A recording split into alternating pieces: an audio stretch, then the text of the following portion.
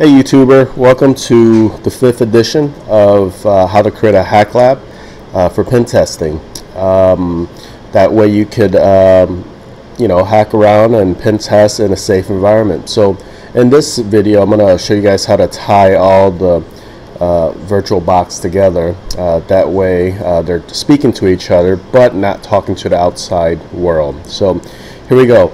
I got all of my VirtualBox that we installed in the previous video up right now. You haven't seen those, go back to part 1 where I show you how to where to get the downloads and how to install them in the following videos after that, so after the first one. But this is the 5th video, and I'm going to show you how to tie it all together. So now, depending on your computer, your host computer, and how much RAM you're running, you might not want to open up all of the VirtualBox at once because of resources on your host machine. It's going to dramatically slow your computer down. So, just kind of a caveat for you. Just make sure you got enough resource to open up all your instance on your VirtualBox. Otherwise, you can always do it one at a time. So what we're going to do first is go ahead and open up your Kali attacker box, which is this one right here. And what we're going to do is configure the IP address so that's organized, and you know which box you would be using based on the IP address. So let's start. Let me go ahead and sign in. Oops.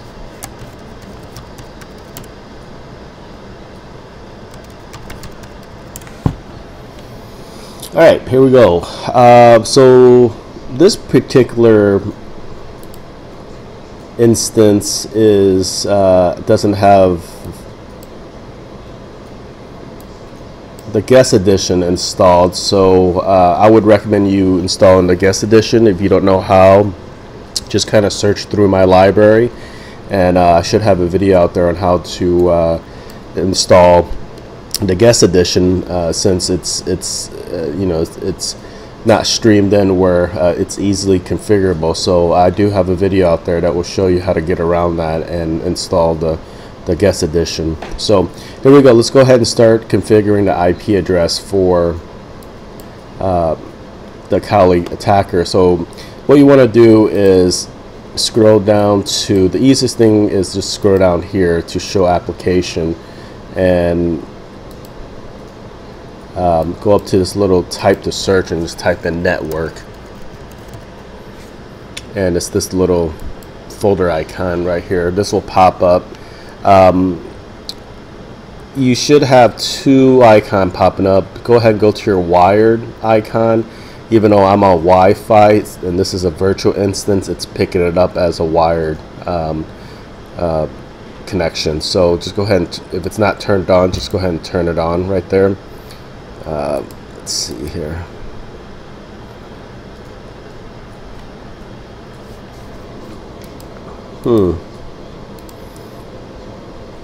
And go ahead and add profile, and go to your IPv4. Make sure you turn your IPv6 off. We won't be using that. We'll be using the IPv4 for right now.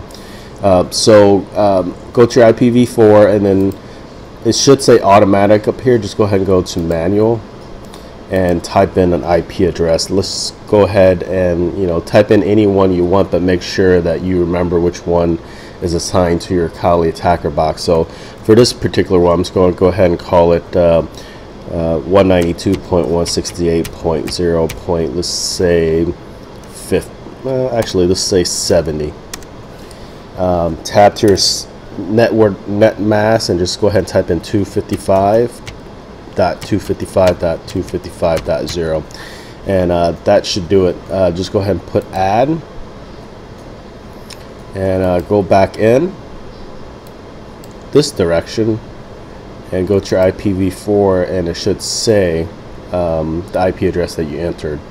Again, IPv6 is turned off. Go ahead and press apply.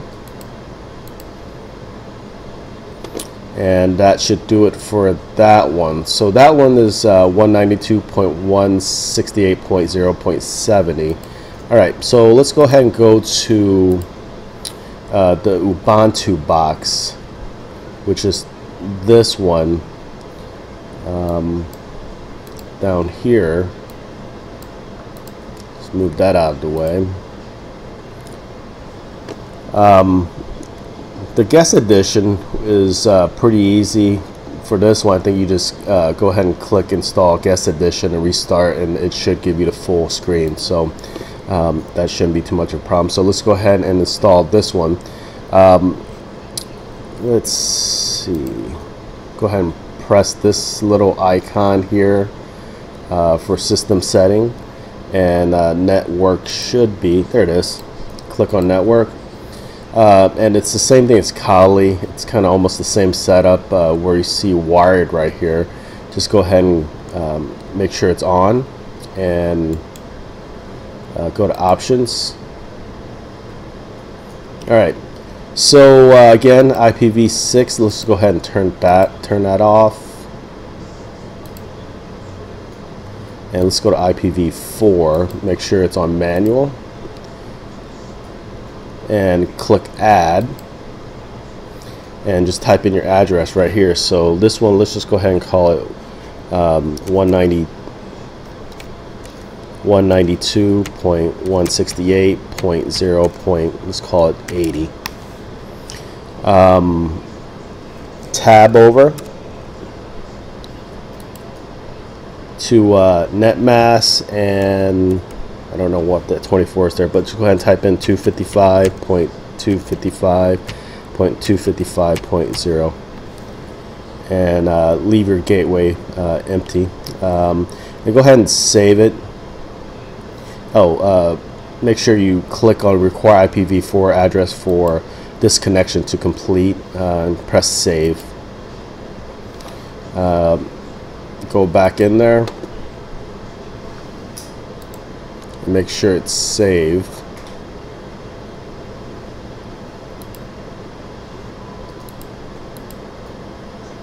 Yep, there it goes.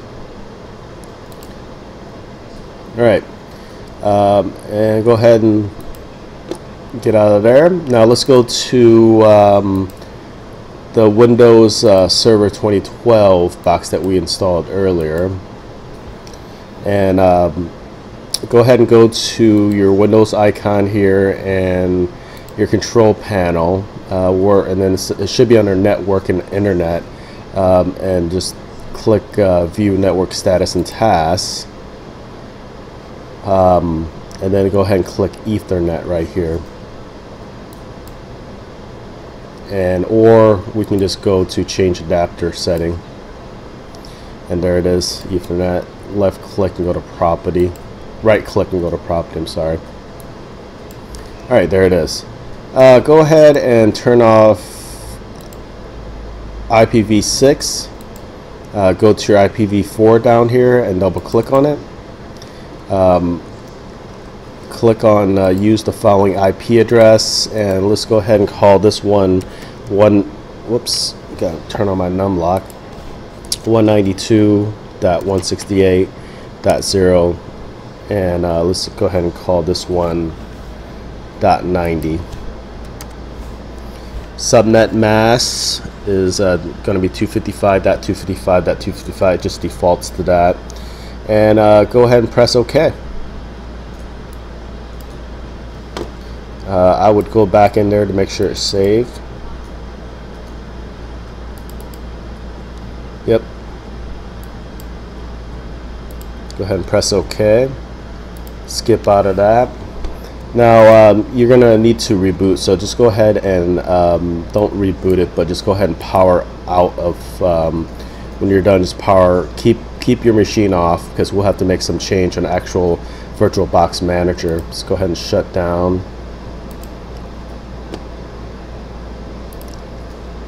Go ahead and shut down all of them.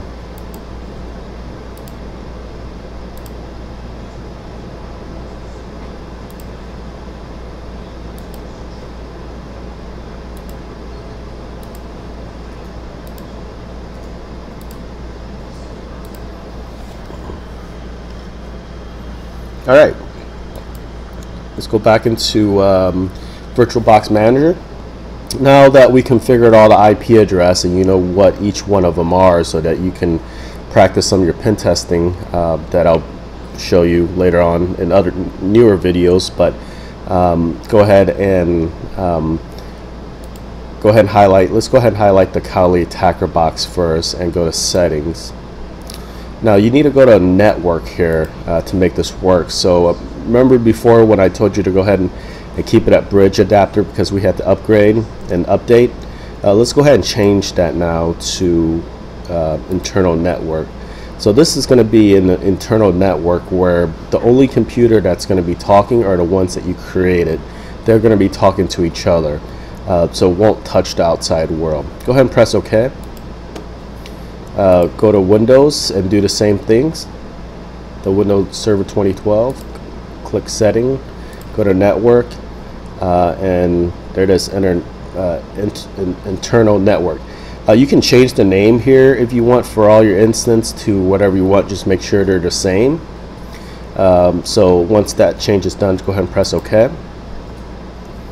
And now go to Ubuntu target machine, settings, network, and again, I think I told you to keep it on bridge adapter so you can touch the outside world before, but now we want to create an internal network where the only computers talking is the ones that that you created. So go ahead and press OK.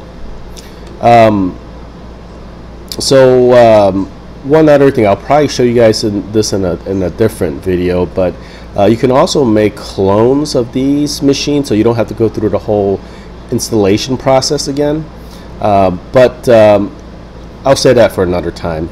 So now that you configure your IP address and also you change the network adapter to be an internal network, let's go ahead and power up the Kali attacker box. You can power them up 2 at a time if you want, but I'm gonna go ahead and power up all of mine. Go ahead and start there. Power up my Windows box.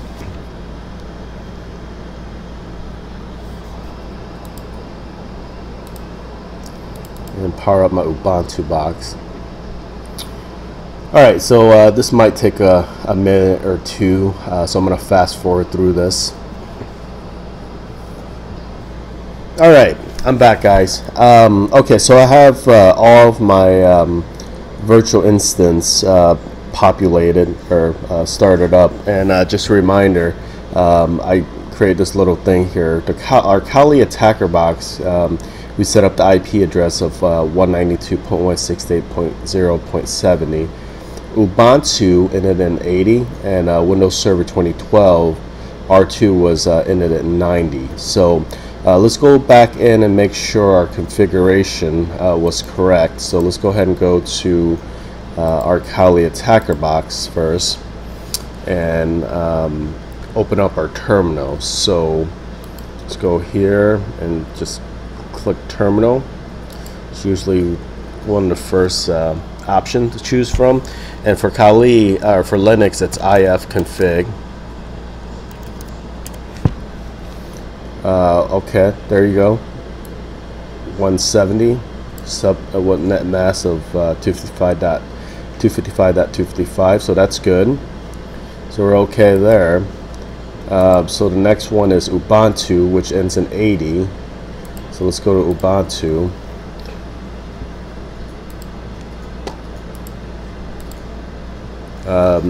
In Ubuntu, you can click Control Alt T to open up the terminal, and it's Linux, so it's going to be ifconfig. And there you go. IP address would be 192.168.0.80.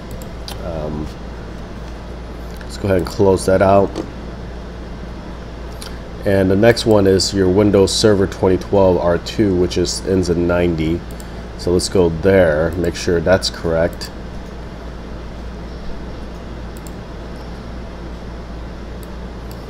Alright, you can click this, you can use PowerShell. instead of the normal command window. And for Windows, it's IP config, not IF config. So IP config, and voila, there you go. So all of our instances are now talking to each other. Or not. Oh, actually, we haven't gotten there yet. But all of our instances are configured with a IP address that's organized so that you can keep track of which box you're going to be scanning or enumerating or whatever the case you'll be doing later, but it's going to be in your own environment. So let's go ahead and go to the Kali attacker box now, and with our terminal still open. If it isn't open up your terminal, and to clear out your screen, just type in clear, by the way. And we want to make sure that we can get information from the Windows box and the Ubuntu box. So let's just go ahead and do a quick ping. So let's ping 192.168.0. So the next one was 80 for Windows. So let's see if that is talking. All right, so looks like that is good. We're getting packets back, so sounds good. So that one's good. So Kali is talking to your Windows box. So to stop the ping, just press Control Z, and it stops it on Kali. Now the next one would be, oh, I'm sorry, we just did Ubuntu, not Windows Server. So our Ubuntu connection is good. So our Kali box is talking to our Ubuntu box, so that's good, since we're getting packets back here. Now let's go ahead and ping from Kali to Windows Server 2012, which is .90. So if you press the up arrow, it will populate what the last command was. Go ahead and backspace and type in 90. Alright, so there you go, folks. Looks like all the machines are talking to each other. Go ahead and press Control Z to stop the ping, or it'll just keep going on and on. So now you basically have a hack lab, something that's not going to touch the outside world. Actually, let's go ahead and test that and make sure that we are not talking to the outside world. So let's see here. Let's go ahead and just ping yahoo.com or something. There we go. Name of service not known, so we cannot touch the outside world. There you go. So now you have a virtual hack lab that's internal and can only talk to each other and cannot talk to the outside world. So this is going to be a good environment for you guys to do your pen testing in, and not get in trouble. So you know, I can't say this enough. You know, try to play safe and not get into trouble. So this is the perfect environment for you guys to play around in. Let's see, do I need to mention anything else? Oh yeah, so to make things a little bit more easier, I think my next tutorial, maybe the second to next tutorial, I'll create a tutorial on how to create clone on your instance. That way you don't have to keep installing these instances, and it takes forever. So you can actually create clones and, for example, change out the services on, let's say, a Windows Server 2012 box to Telnet, and the other one could be SSL or something like that if you want to you know, hack around with that. So basically that's it. I appreciate you guys watching. If you liked the video, go ahead and subscribe and click like. Otherwise, I'll see you in the next tutorial. Take it easy.